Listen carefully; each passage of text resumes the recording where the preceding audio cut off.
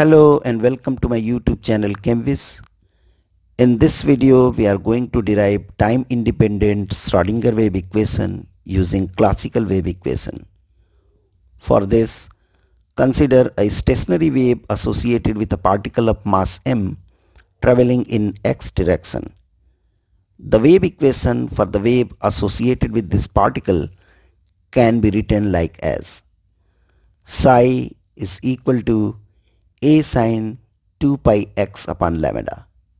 Label it as equation number 1, where psi is wave function, a amplitude, x displacement along x-axis, and lambda is wavelength.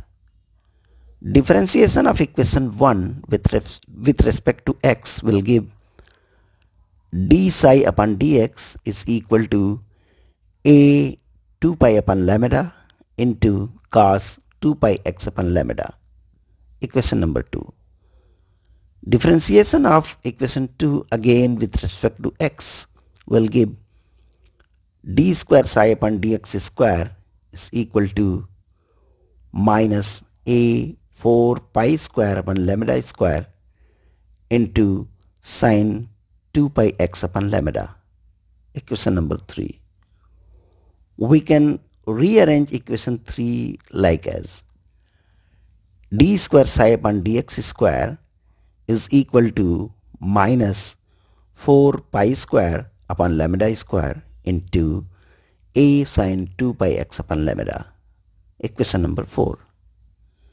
From equation number 1, we can see that a sine 2 pi x upon lambda is equal to psi.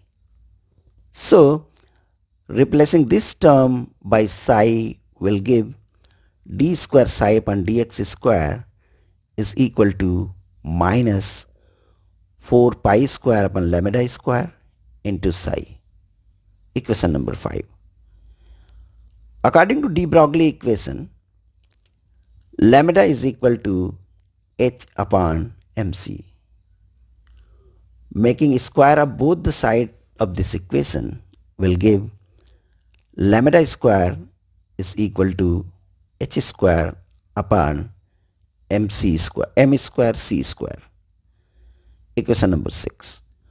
Putting the value of lambda square in equation 5 will give d square psi upon dx square is equal to minus 4 pi square m square c square upon h square into psi. Equation number 6. We know that the total energy E is equal to kinetic energy Ke plus potential energy Pe, or we can write E is equal to half mc square plus V, where half mc square is the kinetic energy and V is potential energy.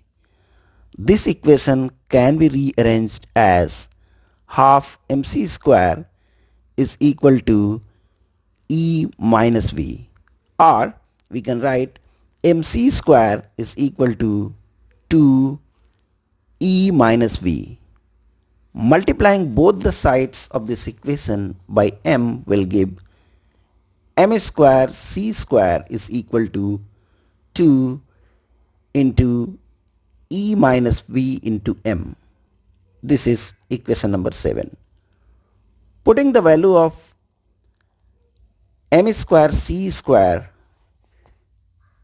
in equation number 6 will give d square psi upon dx square is equal to minus 8 pi square m into E minus V upon h square into psi, or d square psi upon dx square plus 8 pi square m into E minus V upon h square into psi is equal to 0.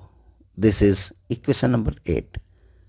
This equation is called Schrodinger wave equation for a particle moving in one dimension, say x direction. Schrodinger wave equation for a particle moving in 3 dimensions x, y and z can be written like as d square psi upon dx square plus d square psi upon dy square plus d square psi upon dz square plus 8 pi square m into e minus v upon h square into psi is equal to 0. Equation number 9. This equation number 9 is a very popular form of Schrodinger wave equation. This is also called time independent Schrodinger wave equation. Sometimes this equation is also represented as nabla square psi plus 8 pi square m into e minus v upon h square into psi is equal to 0.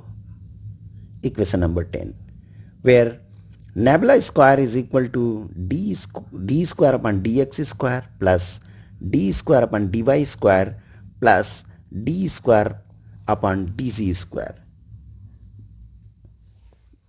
This term is also called Laplacian operator.